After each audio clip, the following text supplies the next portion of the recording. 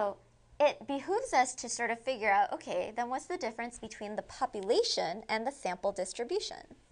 Well, here, it might be helpful to just think of the population as sort of like the truth. This is what we're really interested in, right? So is it the truth? This is the truth. So this is the thing that we really want to get at. If you think about the gravitational constant, this is that magical value that's really out there in the world. But the sample is not actually the truth. It's just like a little bit of that truth, right? So when we drop our objects from the top of a building and measure how fast they come down, right? We're really getting samples. And from those samples, we're trying to get at the truth. The sample is not the whole truth, but the sample does provide a window to the truth. But it's important to realize that the sample is not the actual truth itself. This is not what we want to really, really know about. We really want to know about the population, but we're using the sample in order to know about the population. All right, so some pros and cons, right? So some pros of the population is this. Because it is the truth, if you happen to have all the information about the real population, it will be absolutely 100% accurate. However, here's the con. It's almost impossible to get.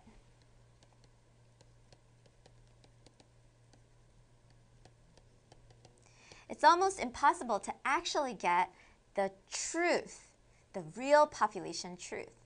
For instance, let's say you just want to know what the real average height of every person in the United States is.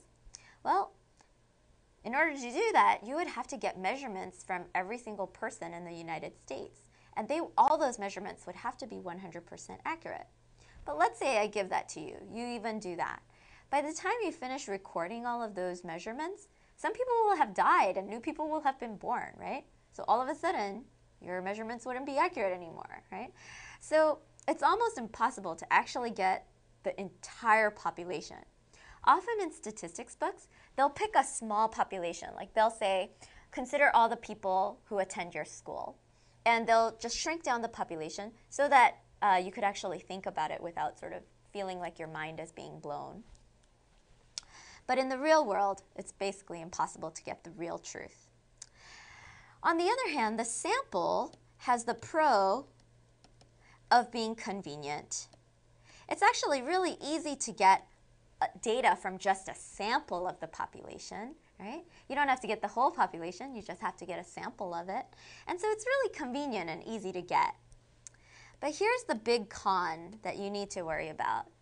The con is that the sample might be what's called biased. And by biased, I don't necessarily mean like the sample's like racist or prejudiced in some way. I just mean that the sample may not be representative of the population.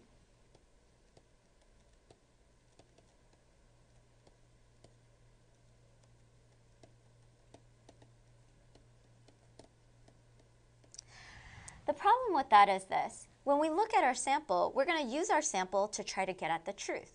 If our sample is really different from the truth, then it might lead us astray, and that's called being biased. All right. So when we describe the population in terms of numbers and we get some summary values for the population, those descriptive values are going to be called parameters. And a friend of mine who teaches statistics would say, population, parameter. Okay. On the other hand, for samples, you would use what's called statistics. Now, this word for statistics is the same word as the word for the class. But statistics covers all of statistics, descriptive, inferential, population, sample, all that stuff. This is a sort of smaller use of that word. So, population and parameter, samples, statistics. Ta-da!